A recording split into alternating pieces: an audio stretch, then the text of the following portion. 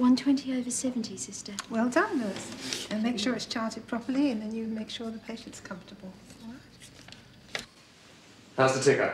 My ticker's not bad. It's my hip, but I fell. I've lost all feeling in the side. Brought you some papers?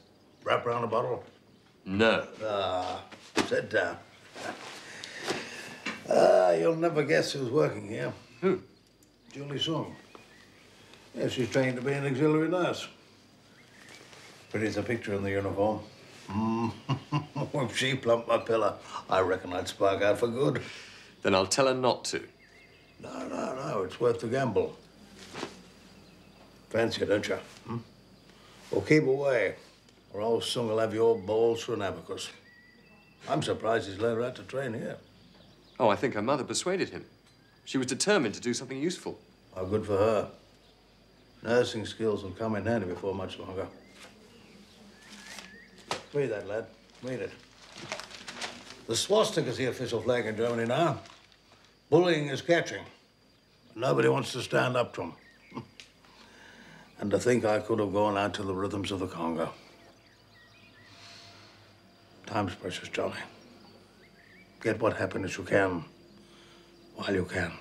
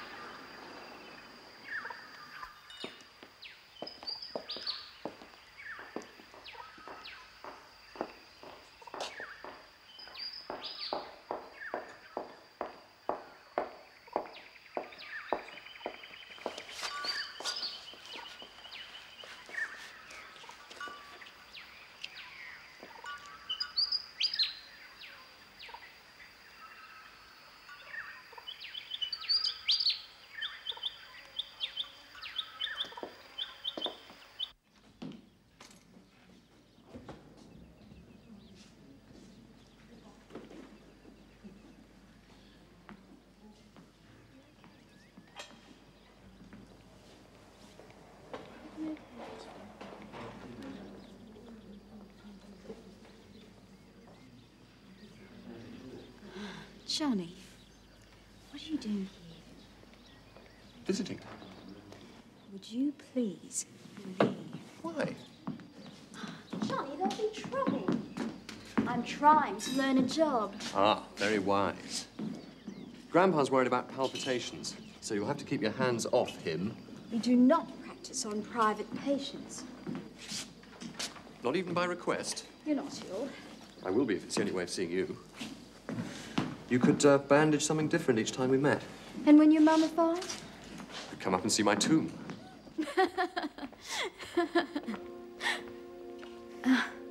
Gerd Dag.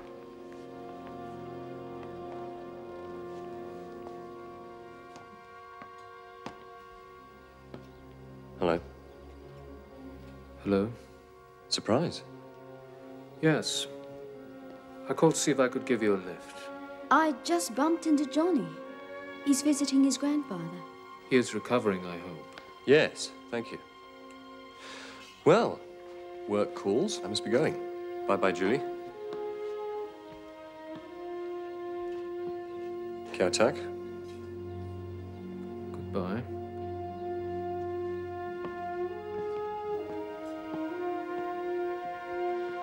I can pick you up on most days if your duty ends at this time. It varies. I would wait. No, really. A taxi's more sensible. It would be no trouble. Allow me. I can be as insistent as the next man.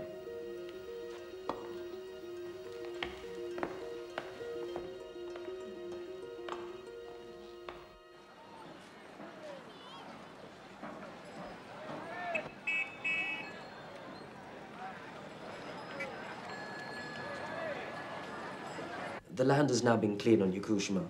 Roads and drainage have been completed. Now we need prefabricated timber houses, and we think you make the best. How many?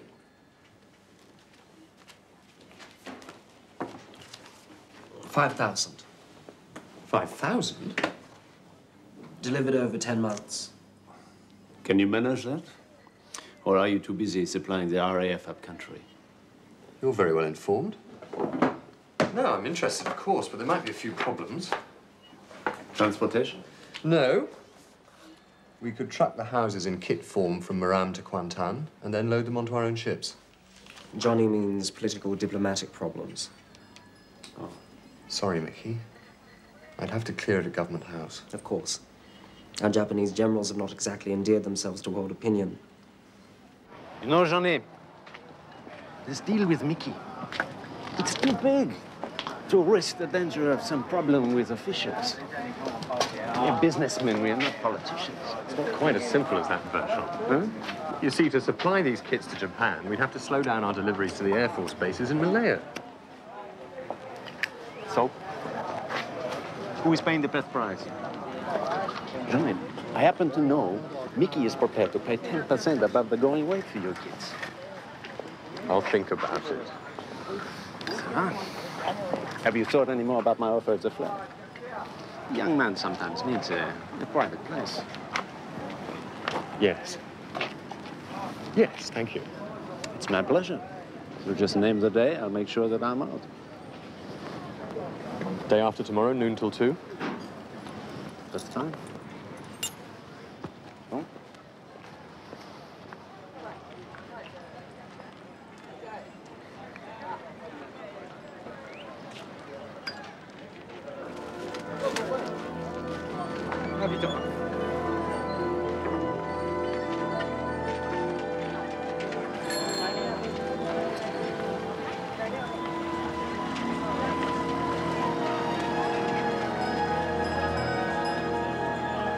Uncle. Kyatak, I hear we are late loading for the Christmas Islands. We were waiting for a shipment of grain. Good. This contract was my father's first with the British Navy, and we have retained it ever since. Perhaps we shouldn't retain contracts for sentimental reasons. Sentimental. British contracts were the bedrock of our business. And still are. They requisition too many varied items in too small quantities. We have to break bulk and pay more. The price of cargo space has risen, but not our charge for transshipment. Kyatak, your bookkeeping is sound. But think of the future. I do, Uncle. And I see the same thing. There's no fat left on the British bone. If British supremacy in Malaya is coming to an end, it will not do so without war.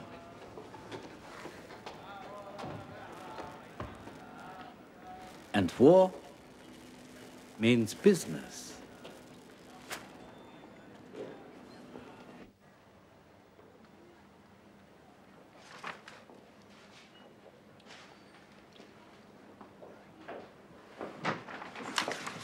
Have you cleared it with Government House, yeah?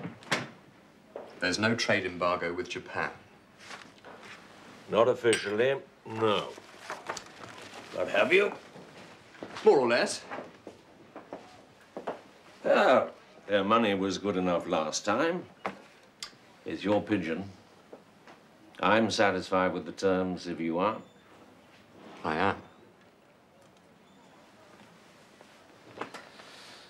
Then I'll sign it.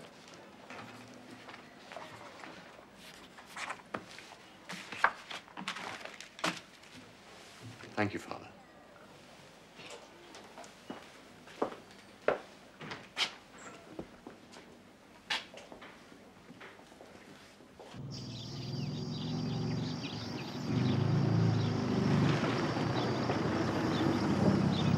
Here again, Johnny. Well, you can't get too much exercise. There we must disagree.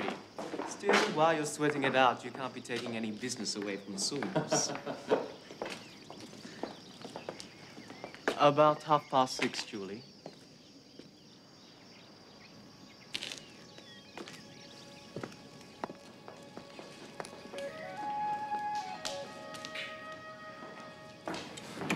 Come on, What for? we're going somewhere.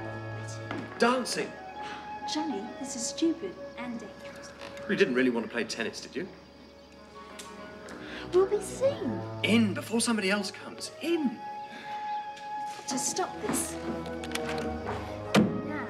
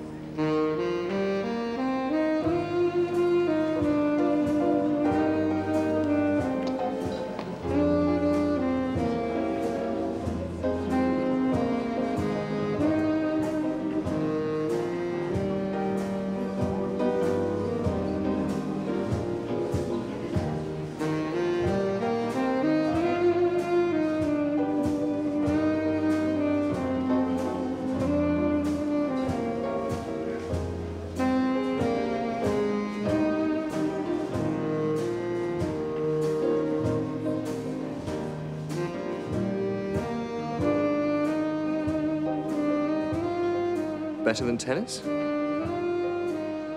I'm scared. Papa would kill me if he knew. What could be safer? Would we come to Raffles if we had anything to hide? You're a family friend. I've got tennis elbow. And we're passing time till Paul comes to collect you.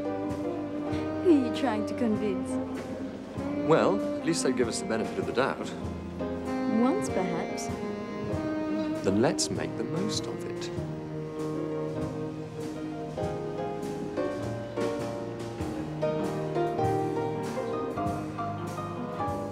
See that fella with the girl? No language problem there. I found a place for us. What place? A friend's flat. What friend? Safe friend. We could meet there in your time off. Nobody need see us together. Don't be frightened.